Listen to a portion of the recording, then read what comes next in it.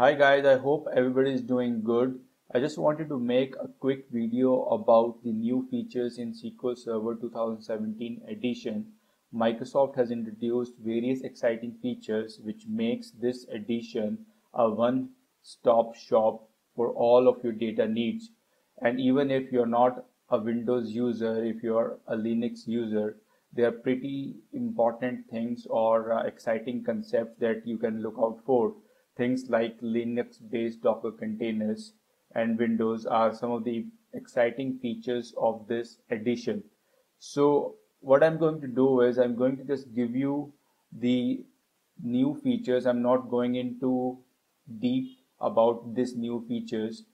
I'll be covering or making that video in the later sections or as part 2 of this video. So I just wanted to give you a basic idea of main features when we talk about SQL Server 2017.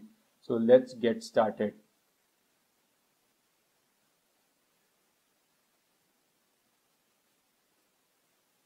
So firstly, we'll talk about the database engine. And the first thing that the Microsoft have done is introduced the concept of automatic database tuning.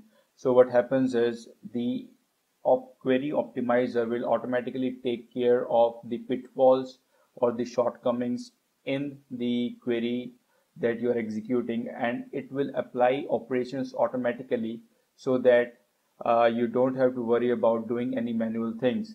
The second feature is select into. Now using the select into, prior to 2017 you had to make the table in the same file group as was there with the original table. But with this new exciting feature, what you can do is you can introduce the table into a new file group altogether with the use of on clause. The third one is we have new string functions such as concat, translate, trim, and within group. And the fourth one is now the bulk access options are available for CSV and Azure blob data files. Moving on, in SSIS, that is in integration services, we now have a feature of scale out, which what it means is that you can run your SSIS package across multiple machines. And there's also a 32-bit runtime property that you can use if you want to run your packages in 32-bit environment. And now with the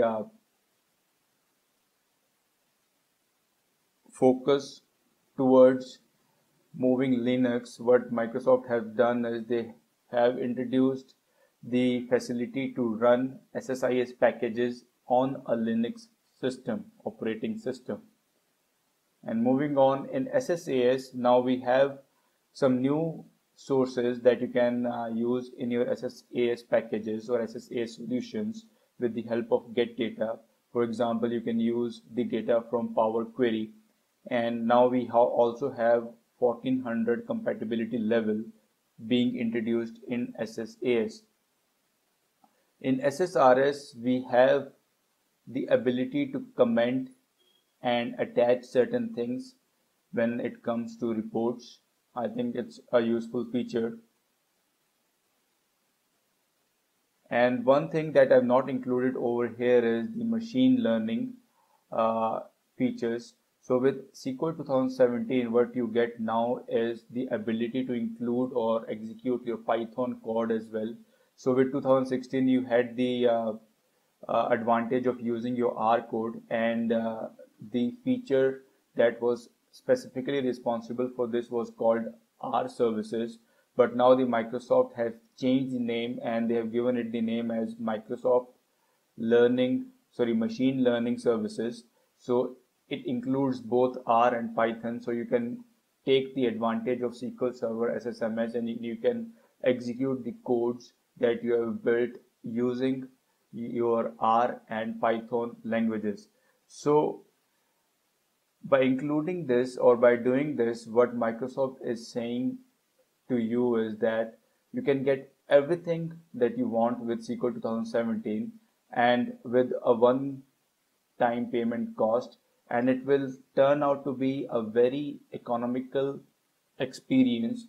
Because if you were to look for the other vendors, you will first of all have the hassle of getting or installing the different softwares that you need.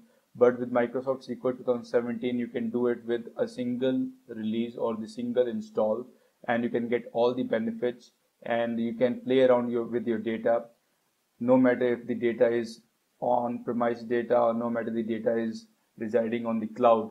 So you get additional advantages, and I think they have taken significantly good step by introducing Python as one of the languages that you can run using SSMS. So I hope it helps. In the coming classes or in the coming videos, what I'll try to do is I'll try to dive into these features so that we can explore how it can benefit to a developer or to an admin in day-to-day activities. So thank you for watching video. Stay tuned. Have a great day.